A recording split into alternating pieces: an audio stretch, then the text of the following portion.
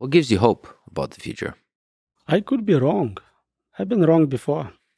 If you if you look 100 years from now and you're immortal, and you look back and it turns out this whole conversation you said a lot of things that were very wrong.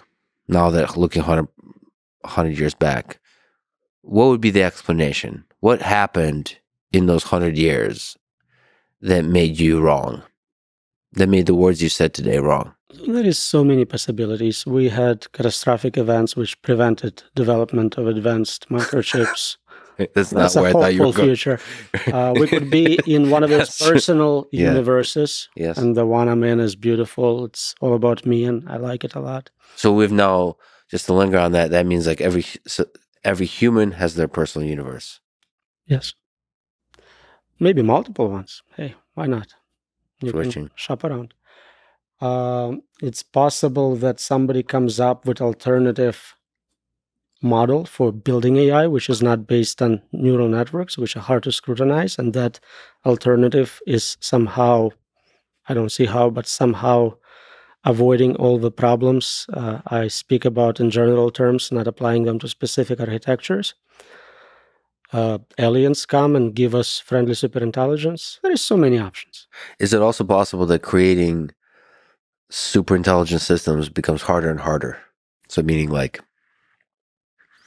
it's not so easy to do the FOOM, the takeoff.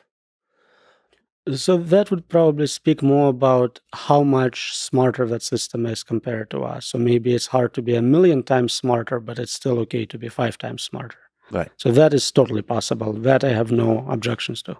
So like there's a S-curve type situation about smarter, and is going to be like 3.7 times smarter than all of human civilization. Right, just the problems we face in this world, each problem is like an IQ test. You need certain intelligence to solve it. So we just don't have more complex problems outside of mathematics for it to be showing off. Like you can have IQ of 500. If you're playing tic-tac-toe, it doesn't show. It doesn't matter.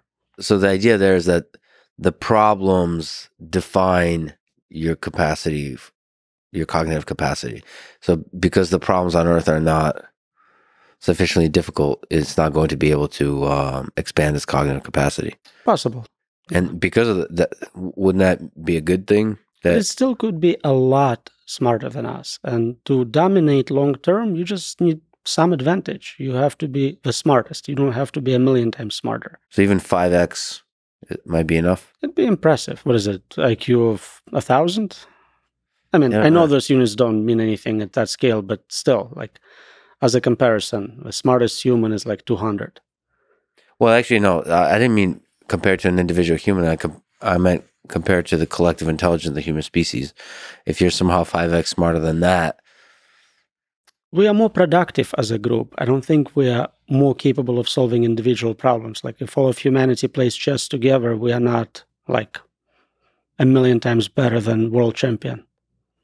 that's because that there's that's like one S-curve is the chess, but humanity is very good at exploring the full range of ideas. Like the more Einsteins you have, the more there's just a high probability you come up with general relativity. But I feel like it's more of a quantity superintelligence than quality superintelligence. Sure. But, quantity and speed enough matters. quantity sometimes becomes quality. Yeah.